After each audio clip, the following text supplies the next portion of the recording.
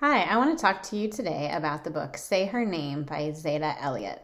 This is a collection of poetry that revolves around this movement that was started with the phrase Say Her Name. So I want to read to you from her introduction just a little bit about this because I think she puts it very well. She says, "The title of this collection comes from the campaign launched by the African American Policy Forum in 2014. I wish it was automatic, that violence against Black women, girls, and femmes receive the same media attention and community outrage. I wish more Black men and boys spoke out, stood up, and marched for us the way we grieve, rage, and mobilize on their behalf. But I am heartened by the way that Black women have founded organizations and movements to insist that all Black lives matter." So the reason I wanted to read that to you is because I think that she puts it very well in her explanation of the title.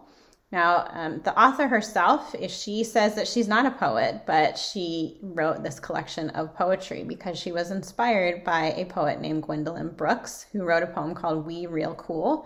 And she has two of her own poems in here that was inspired by that.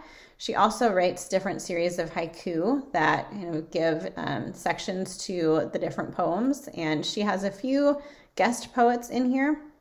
But all of this revolves around this movement about saying her name and to not forget. So I definitely recommend this book to you. It is timely. It is very well done.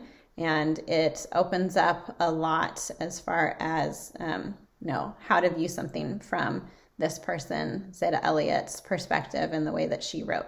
So I recommend Say Her Name as your next read.